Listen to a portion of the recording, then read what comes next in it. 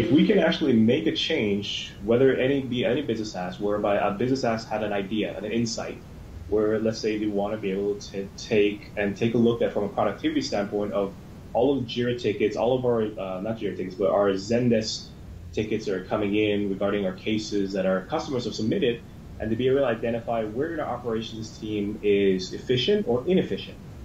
That insight, that idea. If we would explain it, if we do it at Airflow, it probably would take us maybe 2-3 months to even get the data in place where we can actually begin to figure out a sort of insight, to build a visualization, to build a dashboard. And the way I would sell it is instead of 2-3 months, what about 3 days?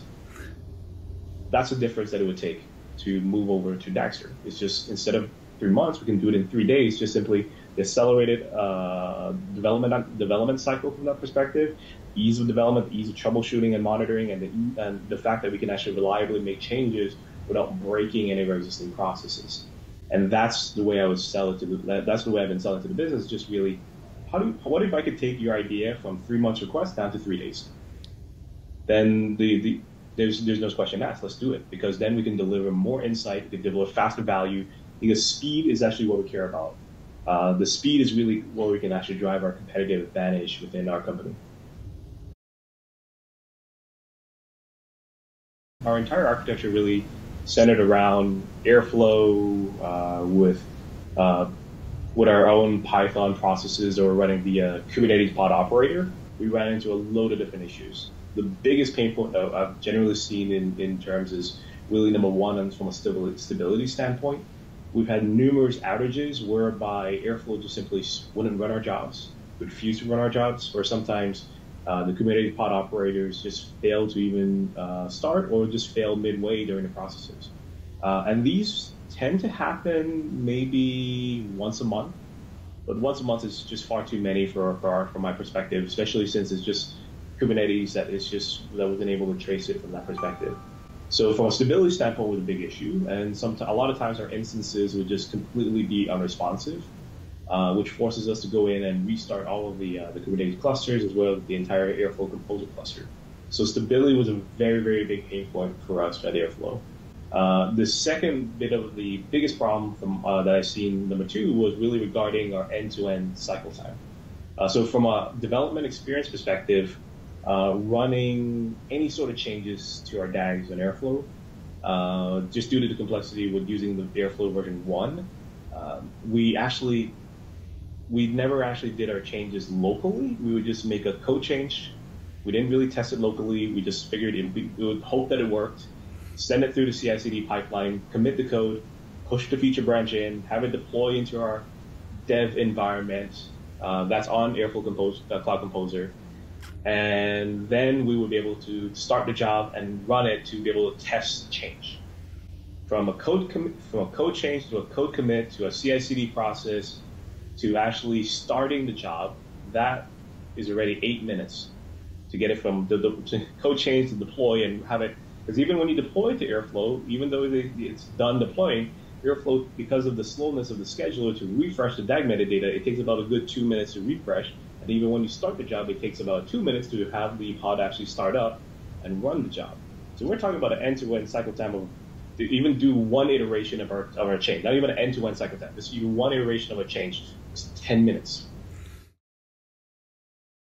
Was when we actually spoke with the Dagster team, they mentioned they had this Airflow migration capability, and it was phenomenal. Actually, when we actually set it up and configured it, in working with one of our engineers, with Joe, in about, what was it, 4 hours later, once we got it configured, we were able to run Airflow 1.10.15 locally in a development sandbox on our Macs that we've never done before.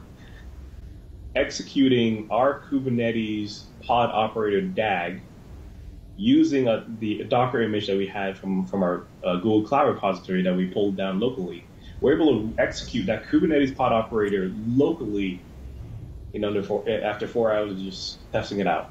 That was phenomenal. We've never seen a true local Airflow execution of that before. But with Dagster, using the actual Dagster Airflow migration, we're able to get that up and running. And then in 3 days later, we migrated all of our 73 different DAGs over to Dagster. And then in like 2 days later, we set up the GitLab CI/CD pipelines, and now we're publishing our assets into Dagster Cloud and deploying it. So I think we really benefited from this collaboration and speed that Dagster provided there, while having significantly better development experience, while at the same time running Airflow locally better than what we could run Airflow locally had we done it ourselves.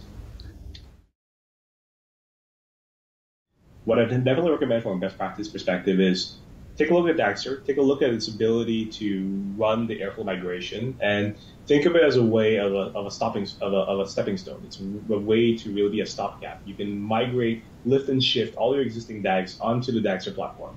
You get to leverage Dagster's really well thought out end-to-end SDLC experience.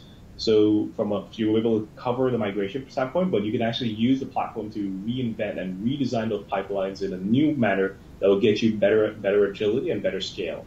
So that's the way I kind of frame it. And that's our actual plan and vision for using Dagster.